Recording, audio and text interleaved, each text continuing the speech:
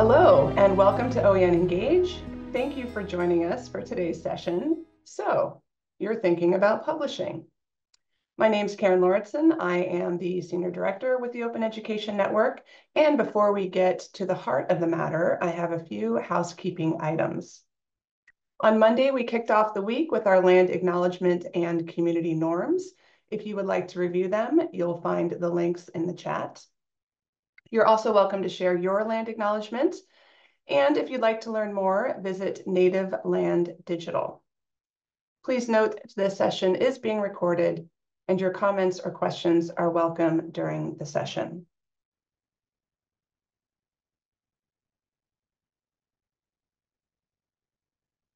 So, you're thinking about publishing. Please tell me more. I'd like to know a little bit more about what you're thinking about publishing. So we're going to do a quick Zoom poll, and I've given you a few options here. Does publishing seem exciting? Maybe terrifying?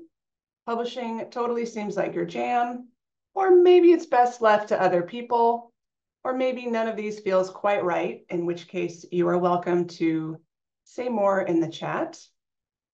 This is a single answer multiple choice, and I do acknowledge that it's possible you may want to select more than one, but we're just going to try and get a sense of things. Wow, right now we're just down the middle here. This is a great group.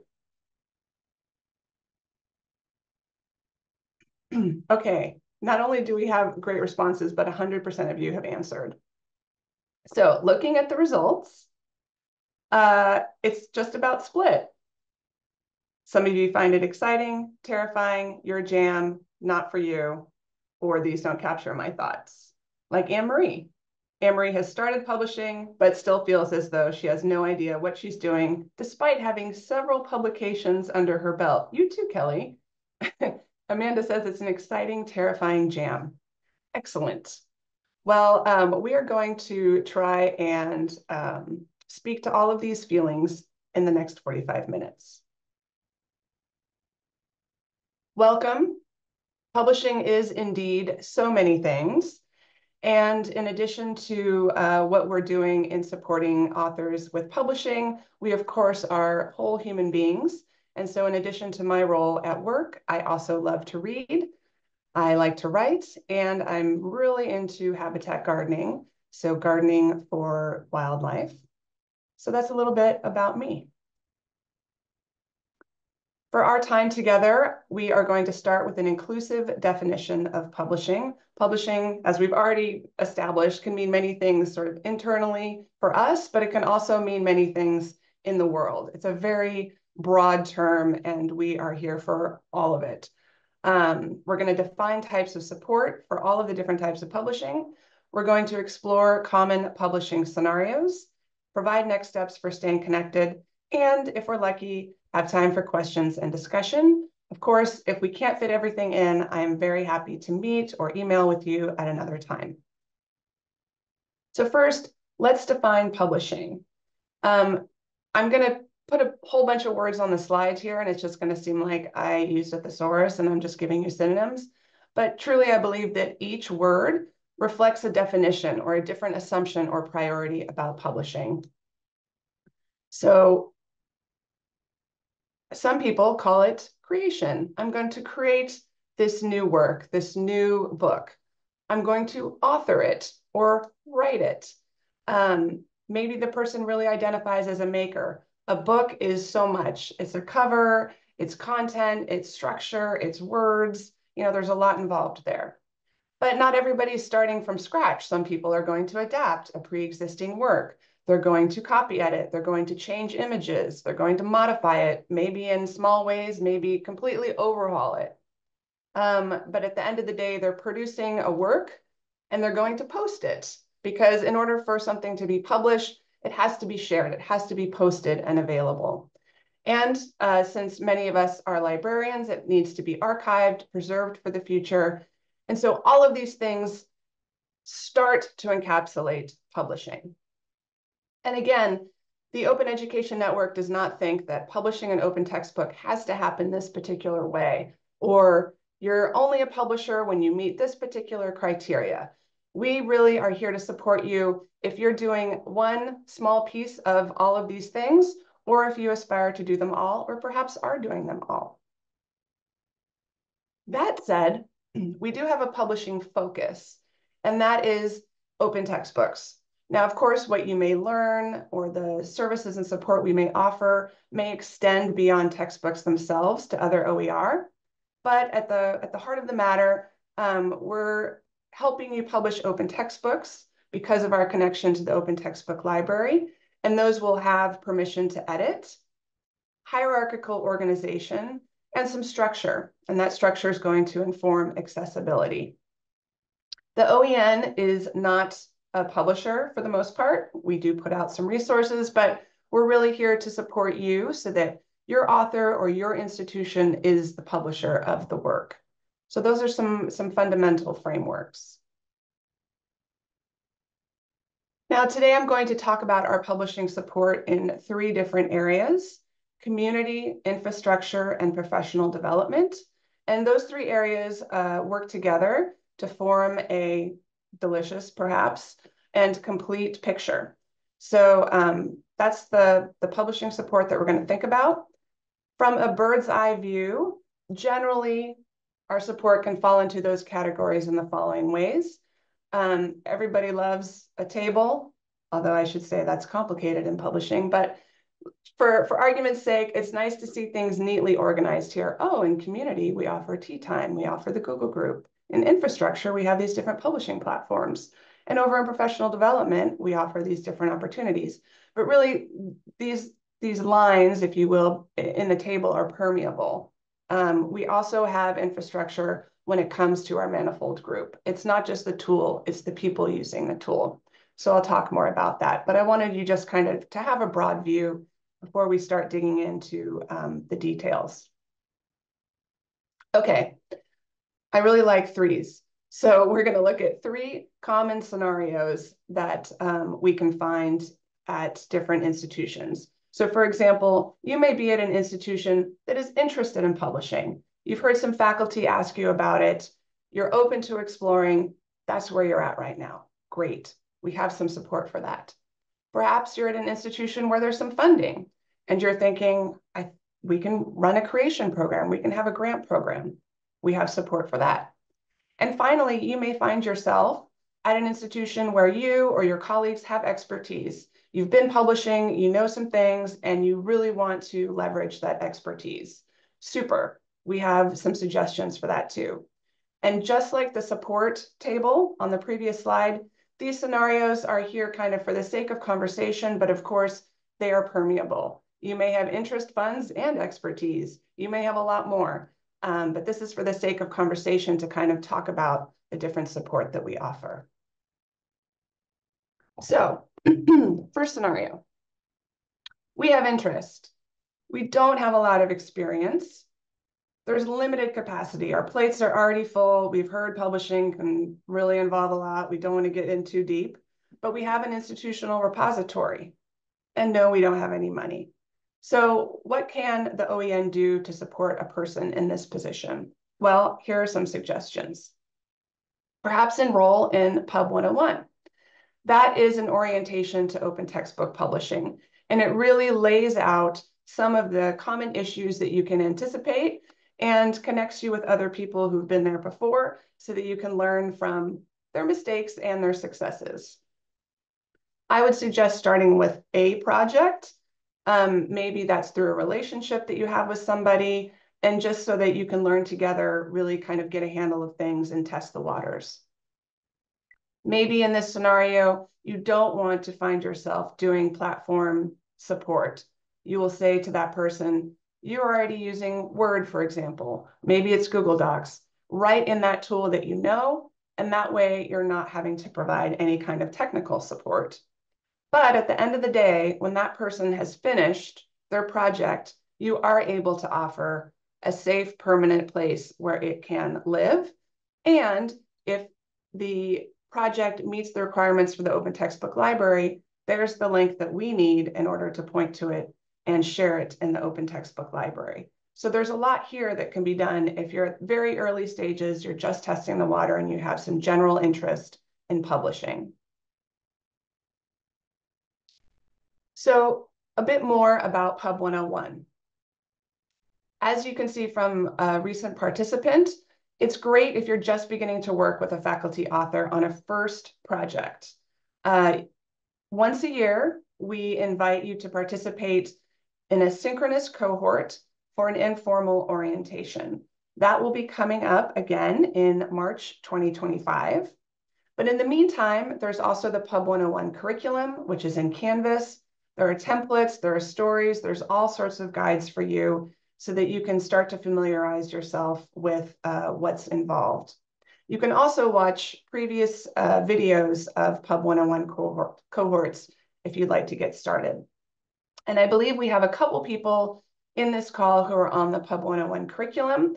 So if you have questions about that, let us know. Here's an overview of what you'll find. Unit 1 explores what an open textbook is.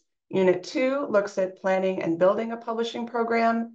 And Unit 3 is all about project management, the nitty-gritty of project management. Okay, second scenario. At this institution, they have funds. They're going to launch a grant program. They think they can support 3 projects. That sounds like a good number. And they plan on consulting on licenses. So helping authors understand what Creative Commons licenses mean and selecting one that works for them. And they are going to set a contingent deadline. And that means that before they pay someone, they're going to make sure they have a deliverable. They have a part or a whole of the manuscript. So that's the general outline of someone in this funding scenario. So let's take a closer look at their options.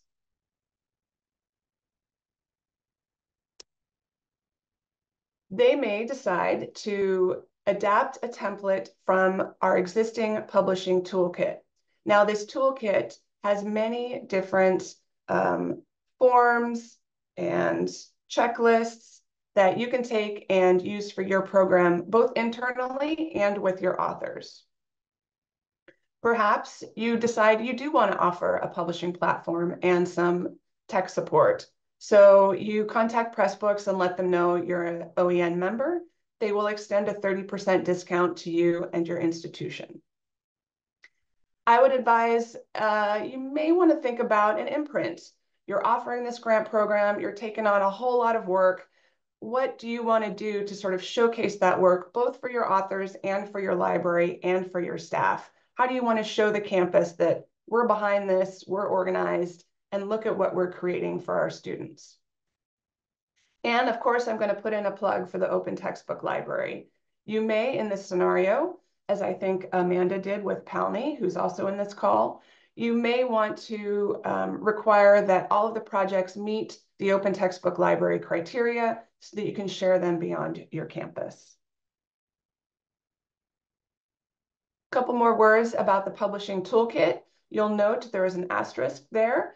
That's because our publishing advisory group is currently expanding our existing toolkit into 2 different toolkits.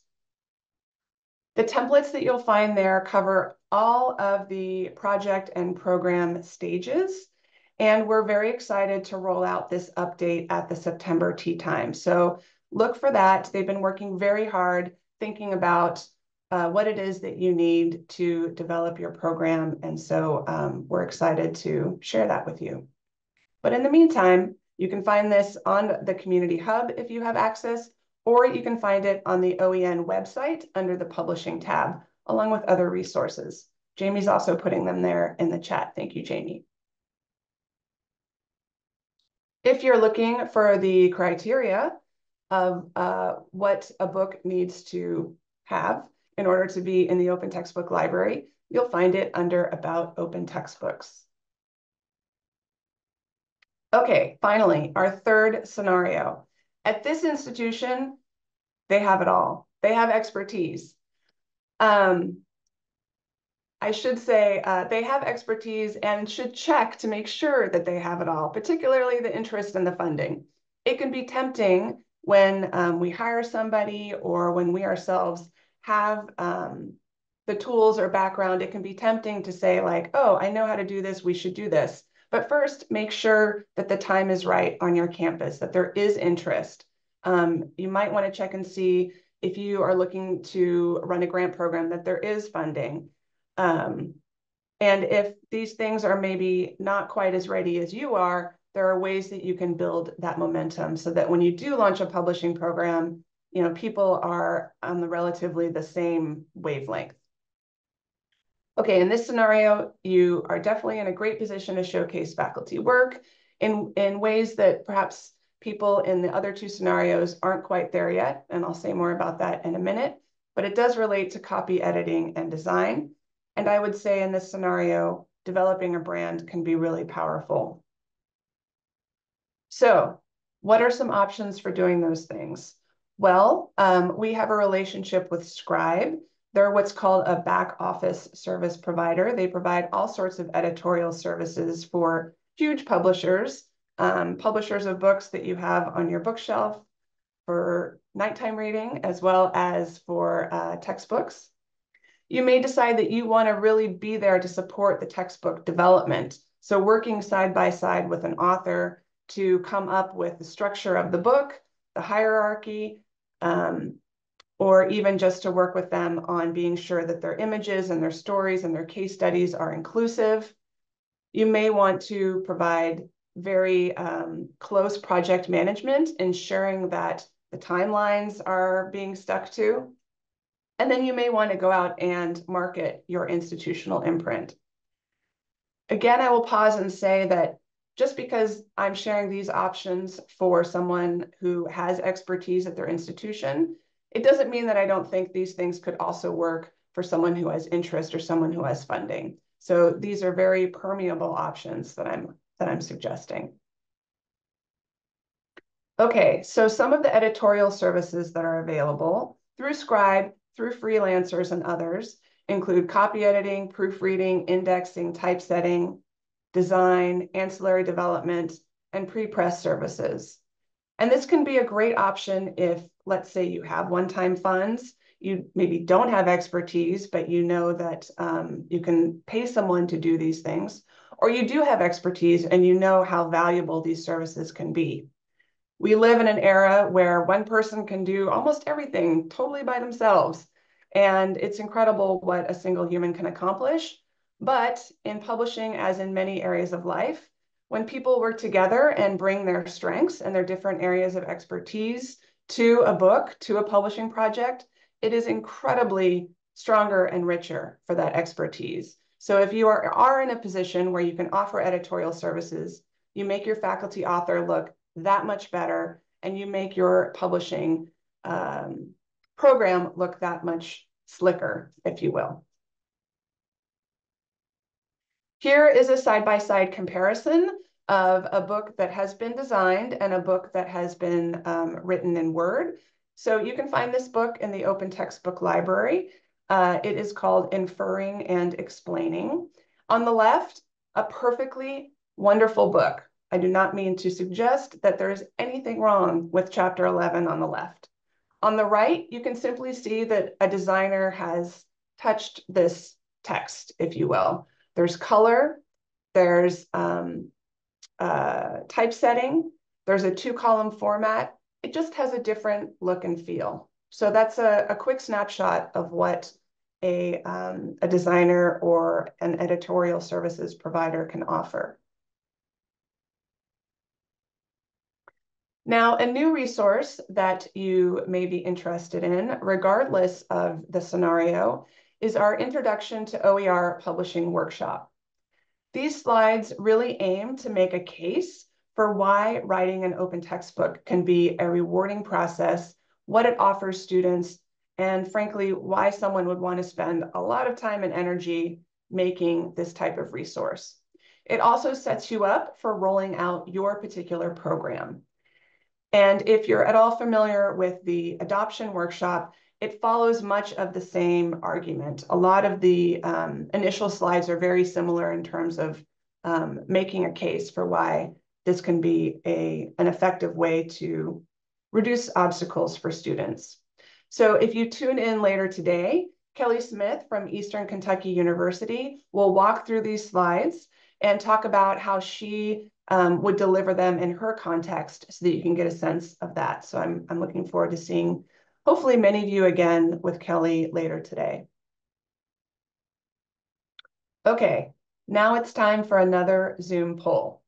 We've walked through 3 scenarios. We've talked about how there are many ways to publish. I'm curious which of the 3 you feel most closely relates to your particular context. So, scenario number 1, faculty are interested. Maybe we'll try a test project and learn about publishing. Scenario number 2, we have funds. We're going to do a grant program and maybe we'll provide a publishing platform. Scenario 3, we have money, we have expertise, we're going to do a brand, we're going to do an imprint. Or number 4, thanks, but no thanks. This is not our scene. Or again, if you feel like you would rather say more about your program in the chat, I invite you to do that. Okay. Respondents are coming in. It looks like for most of you, there is some interest and you're thinking about trying a test project to learn more about publishing. That's fantastic. A good portion of you also have funds and almost the exact 23% versus 21% have funding and expertise, and you're thinking about developing a brand and imprint. And this is not our scene. Great to know yourselves. Glad that you're here. And thank you very much for letting us know where you're at. Okay. So regardless of the scenario you find yourself in, the resources are out there. If you find yourself thinking, I need to create this, wait, stop. That resource probably exists or something very close to it that you can adapt. Let us know. We can point you towards something. I'd also say that in most scenarios, and chime in here in the chat if you want to back me up here, expect surprises. Something you never anticipated is going to happen throughout the course of supporting authors in writing and publishing open textbooks. And most certainly, deadlines will be missed. But at the end of the day, if all you come away from this presentation is that you're not alone, you're a human being, no matter how intense these projects can sometimes be, then we're happy. You don't have to take on this work by yourself. It can feel isolating sometimes, but there is a community of people who really want to help and support you. So even if you're the only person at your institution, there are others at other institutions that are here for you. Okay, I'm going to spend a few minutes talking about publishing infrastructure. This is something that the OEN has been really turning their attention to and really focusing on, because it's such a key part to wanting to do what we want to do. If you don't have the infrastructure to publish, there's really a huge barrier there in terms of creating and sharing OER. So I think it's safe to say all of you are familiar with the Open Textbook Library. If not, please visit. This is our collection of open textbooks that are available all around the world.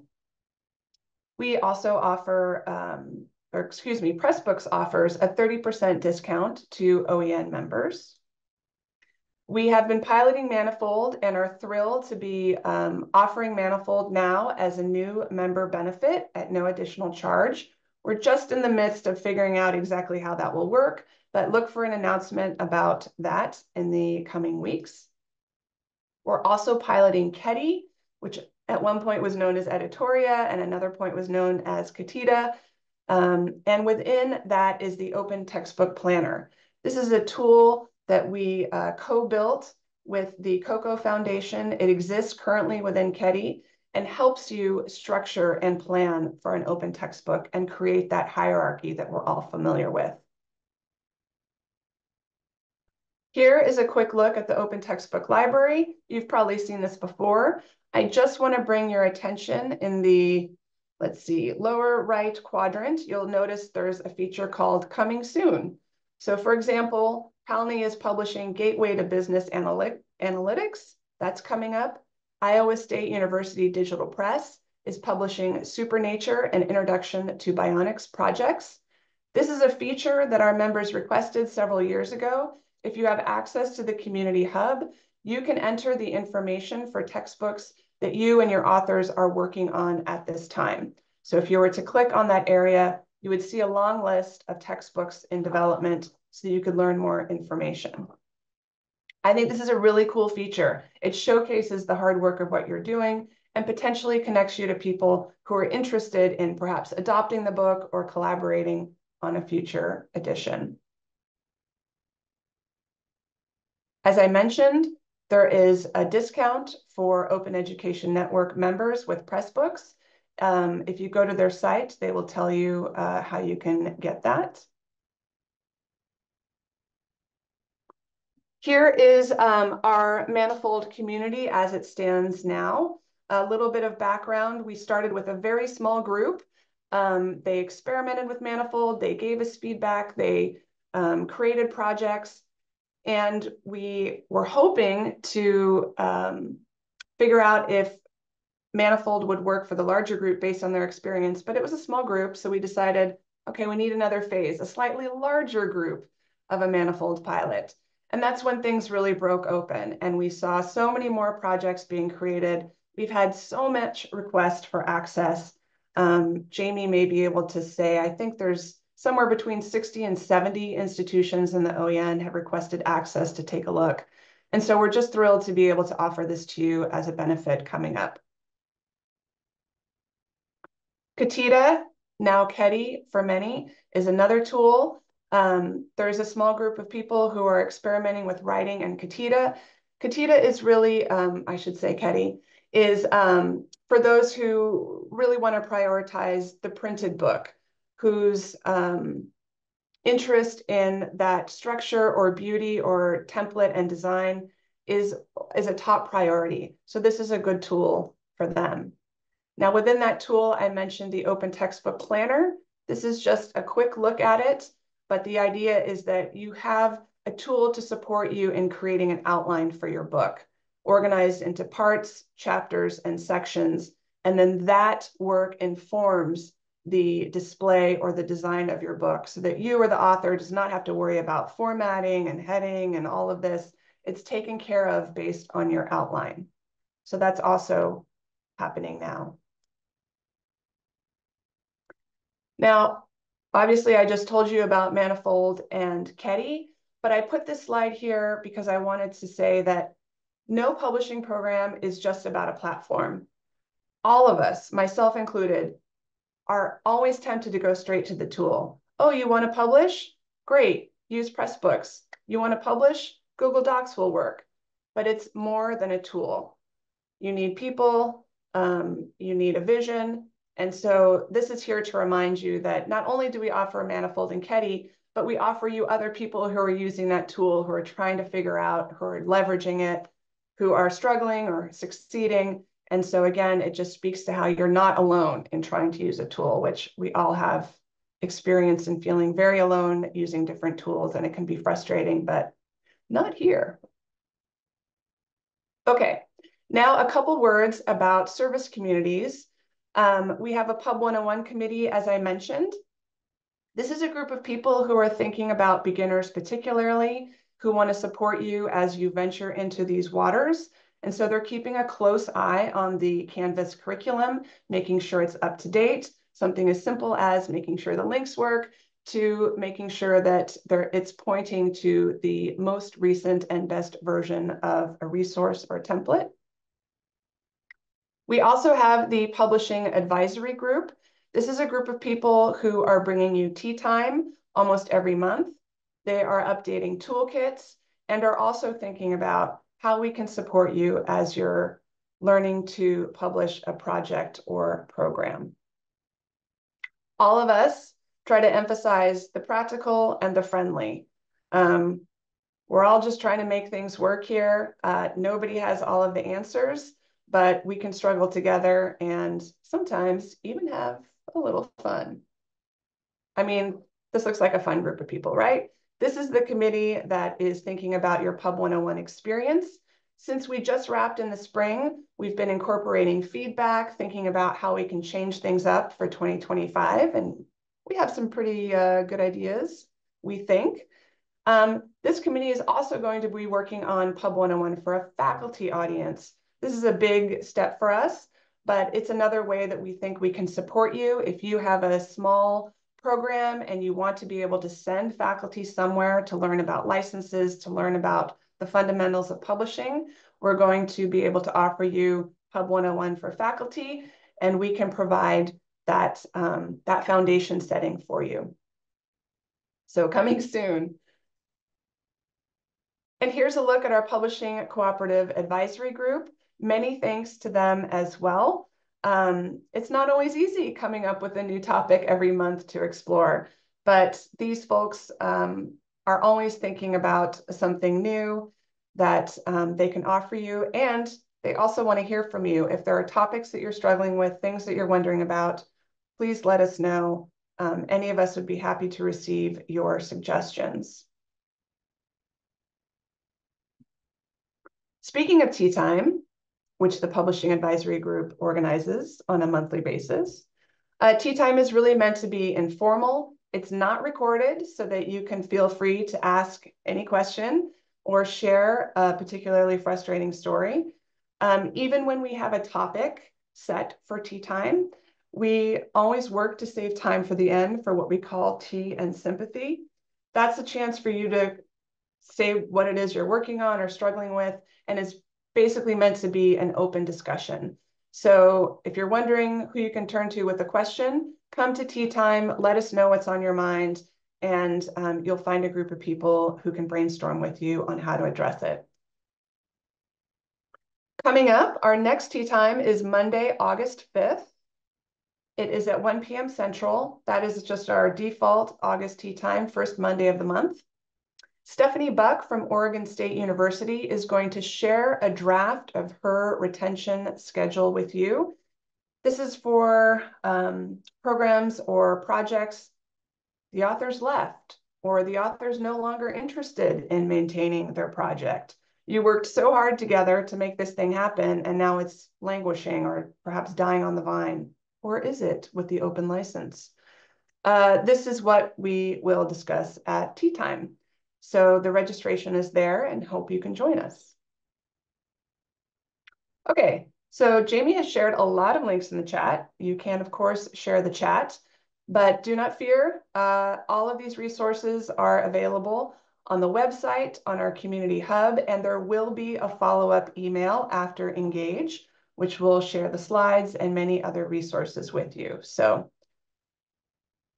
that is on its way.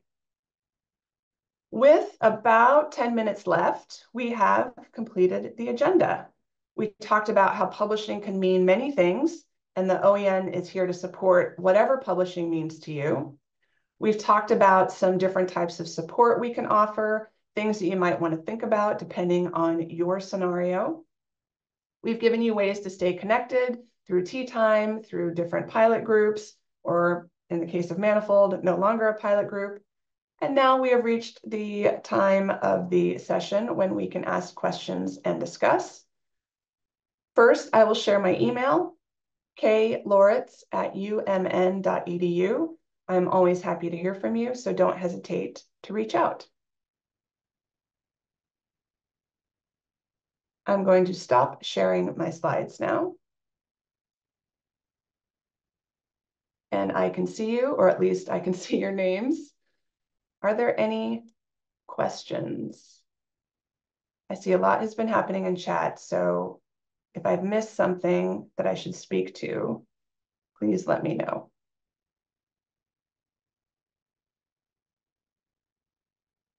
Okay, Beth, your question, does Pressbooks, Manifold, Ketty, or do, I should say, They essentially all perform a similar function or role in OER publishing. Thank you, Amanda. She's looking for a comparison chart that we know is out there. Ketty does seem to do typesetting and formatting, which works well for print materials. Cheryl's asking, are there resources with guidance on how to create an imprint? Yes, it is in Pub 101. So between the different members, I can find that one quickly.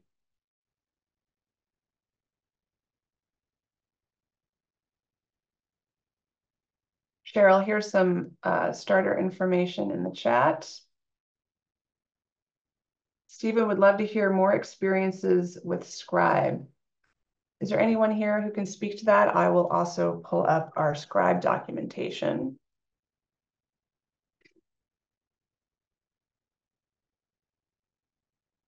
Erin, would you like me to speak? Is that okay? Sure. So hi, I'm Amanda Herford. I work for Palmy, which is a library consortium, and we've worked with Scribe on copy editing services and also proofreading.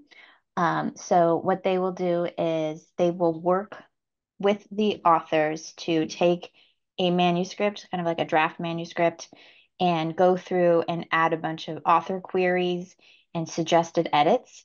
And then they send that back to the author and they work really hands-on with the author to kind of solidify what those changes will be. So that was a little bit surprising to me is how much they work directly with the author, at least with the setup that we have. So it allowed us to be completely hands off in that process and just let them do their thing. And then after all of those changes are made, they go through and do a solidification process where they take all the changes that were made and incorporate them into kind of a new, fresh draft. And then we've taken that copy and put it into Pressbooks. And they've been wonderful to work with, very knowledgeable and very kind of flexible. Thanks so much, Amanda. Stephen, I also put a link to the Scribe documentation in the chat. And it looks like the publishing tool comparison document has been found. So thanks to everyone who tracked that down. Anyone else?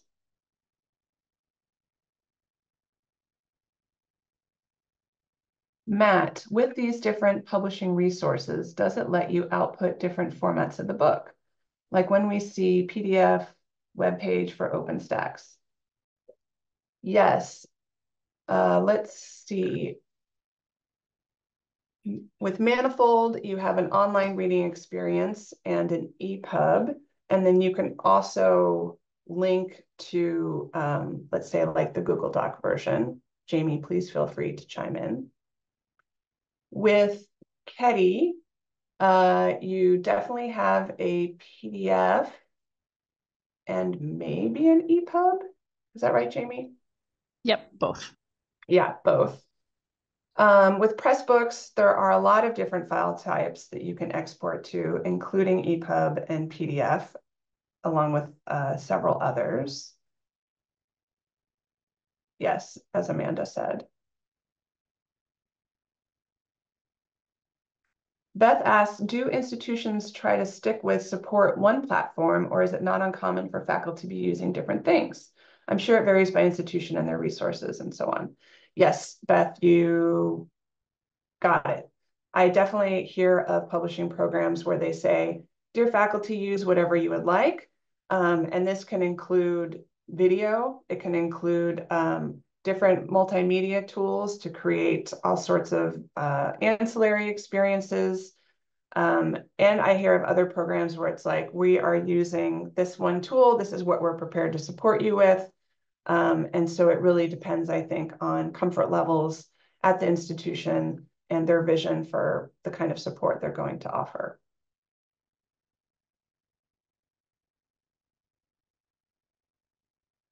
Amanda would suggest figuring out what you have the capacity to support. I agree. The one institution that comes to mind for the using different things scenario is Virginia Tech. And if that's something you're interested in learning more about, please let me know. Stephen would like to know, what does the downloadable option look like with Manifold, especially the resources collections? I have trouble envisioning that, so I'm not sure if all projects there are eligible for the Open Textbook Library.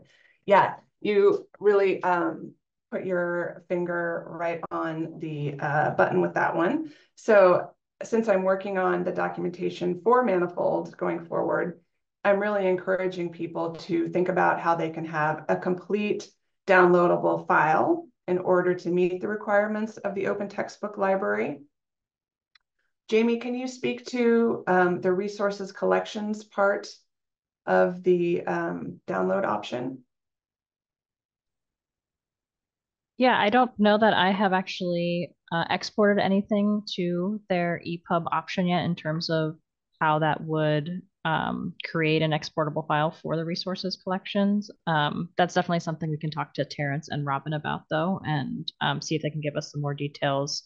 We haven't had an opportunity or reason to do any exports yet on our own, and we have such a small collection for just OEN works in Manifold, but that is something we can definitely find out for you. Yes, and I think a similar question actually just came through the Manifold Community Google group, but I cannot recall the details, Stephen, so I'm happy to follow up and share more. And then Anne-Marie also offers a great workaround. She links to each book in a publicly available Google Drive folder with docs version and also sometimes a PDF, which is totally fine. But I know that there is a download option. I'm just not sure how it incorporates the resource collection part. It might just be the body of the book. So Matt would like to know about accessibility checks. Accessibility is absolutely a Manifold priority, and they have documentation on how they address accessibility. In order to get access to Manifold, Jamie just put the form in the chat. Again, we're currently transitioning between pilot phase and permanent phase, and so there may be some details there to work out with you. Anastasia is going to try exporting something from Manifold to see what happens. So we have a real live experiment, which is awesome. Thank you. Anything else? Anne-Marie put in another Manifold example there. These are great questions. We have about 2 minutes remaining, not to add more pressure on Anastasia. But our time together is winding down. I appreciate that you all took time out of your busy day to join us. Again, I hope to see many of you again later when Kelly's going to walk us through the publishing slides. Cheryl, it's great to see you. Thank you for joining us. Again, if any of you have questions after the session, feel free to reach out. Anastasia, thank you for trying. We will follow up, and our Manifold work will continue. So I see the thank yous. I will bid adieu, and thanks again. Take good care.